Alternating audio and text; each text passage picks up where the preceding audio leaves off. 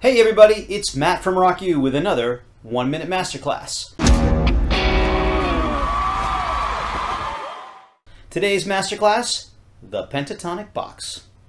Now some of you may have already heard of the pentatonic scale, and we'll cover that in a future Masterclass. But this is for those of you who are just getting started. This is even simpler. This is the pentatonic box. It's a way for you to play an awesome solo using only 4 places on the guitar fretboard. It's that simple.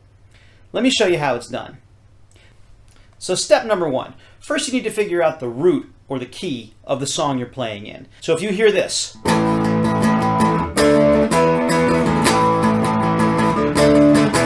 well, you don't know what key it's in, but you can see where the other guitar player's fingers are. Often that'll tell you. Or you can just slide up until you hear a note that sounds like it's the right note. Oh, that sounds like it fits with, and it does. That's the A. Okay, so this song is in A.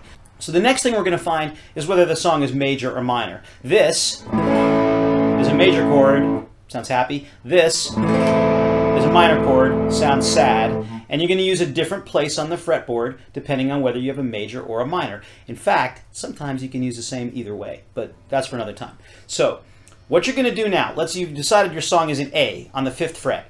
You're going to go down to the pentatonic box for A minor, which is 3 strings down on the same fret, the 5th fret, and you're going to use these 4 string positions. The 5th fret of the 3rd string, the 7th fret of the 3rd string, and the 5th and 7th fret of the 4th string. So it's just these 4, 5, 7, 5, 7 on the 2 middle strings. That's it. And then if you're hearing this,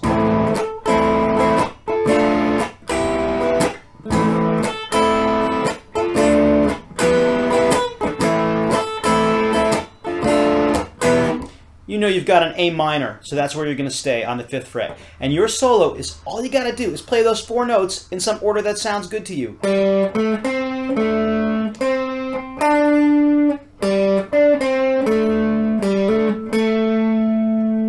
It's that simple. If you want to make it a little even cooler, you can bend some of the notes. So just bend is just when you basically, we covered this last week, you push up the strings. So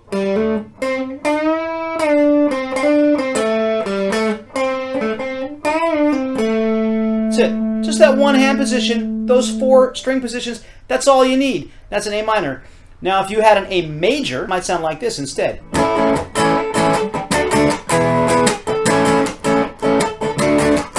you're going to do the exact same thing, except you're going to move 3 frets back. That's all you have to do. So instead of the 5th fret, we're going to do this now on the 2nd fret.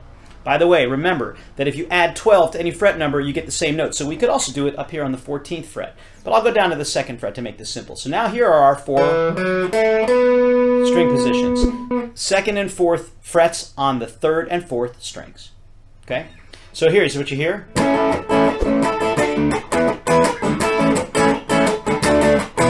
And here you go.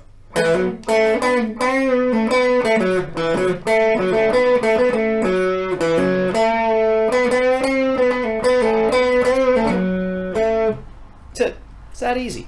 Here's a little bonus tip for you. There's another pentatonic box you can use with the same notes but an octave up. So if you're down here doing your A minor pentatonic box on the 5th and 7th frets of the 3rd and 4th strings, those same notes 1 octave up are found on the 8th and 10th frets, so 3 frets up, on the last 2 strings, the highest 2 strings. So if you're soloing to this,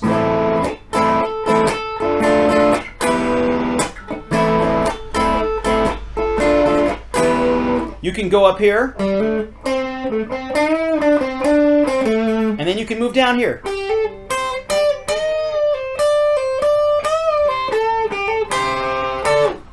That's it.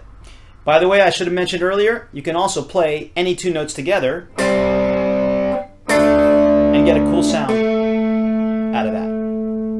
See you next time for another 1 Minute Masterclass.